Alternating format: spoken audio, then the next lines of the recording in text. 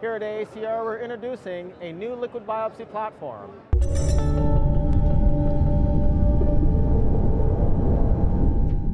Vidya, thank you for taking the time to share with us. My pleasure. Tell us about this new system. The liquid biopsy instrument is a rare cell isolation instrument, and it takes whole blood and isolates circulating tumor cells at a very high pure form. And we also supply the sample collection. Is that correct? Absolutely. So we have the entire workflow, right from blood collection kits to CTC isolation to the rare cell isolation platform going into our ion torrent workflow.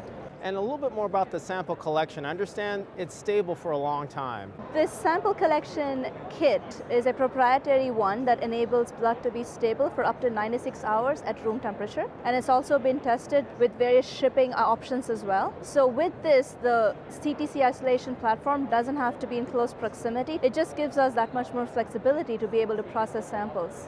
And not only can you get the germline DNA, but you're also purifying for CTCs and then get DNA from that. So one of the unique aspects about this workflow is to be able to get germline, cell-free DNA, as well as CTC information from the same sample.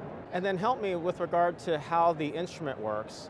You deal with like magnetic capture? Or? Yes, it is an immunocapture mechanism, and there's an option to customize the antibodies that are going in depending on what the biomarker of interest is. It processes about 4 samples in 3 hours, so it's a fairly high throughput system. And as far as the antibody that people most use is EpCAM, is that correct? Yes, and this does work very well with EpCAM. And then you mentioned downstream, it's very pure. What can you tell me about that? This platform has a lot of optimization done right from the blood collection and at every step of the sample prep, including the instrument itself, to make sure that we're getting the cells that we want, which is the circulating tumor cells, and we're also keeping away the cells we don't want, which is the background cells.